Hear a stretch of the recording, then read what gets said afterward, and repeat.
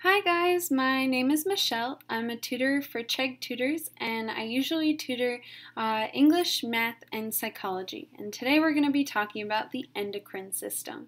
So this system refers to the collection of glands in an organism that secretes hormones directly into the circulatory system. These glands basically carry hormones directly to our target organs. And they regulate metabolism, growth, reproduction, sleep, and much more. These hormones, their function is to transfer information and instructions from one set of cells to the other, and they move through the bloodstream, and each type of hormone is designed to affect only certain types of cells.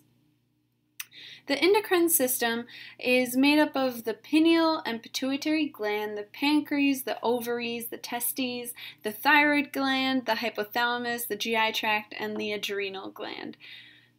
So these glands, their function is they're a group of cells and they produce and secrete chemicals. So they select and remove materials from the blood, process them, and secrete the chemical product for use in the body elsewhere. The endocrine system gets help from other organs such as kidneys, the liver, the heart, and the gonads. And it works to regulate certain internal processes. So the endocrine system should not be confused with the exocrine system. The exocrine glands such as sweat and salivary glands secrete externally and internally via ducts. Endocrine glands do not use ducts. They secrete hormones internally using the bloodstream. There are many problems that occur with hormone levels.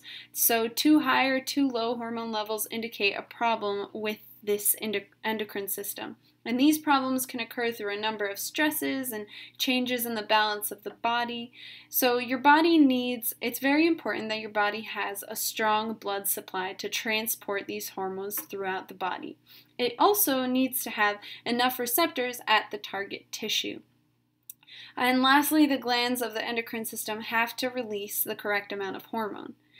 And one very common endocrine disease is actually diabetes in the United States. And it's a condition in which the body doesn't properly process glucose because of the lack of insulin if the body produces it. So that is a little bit about the endocrine system. It is a very important system for our bodies, and I hope you enjoyed the lesson. Have a great night.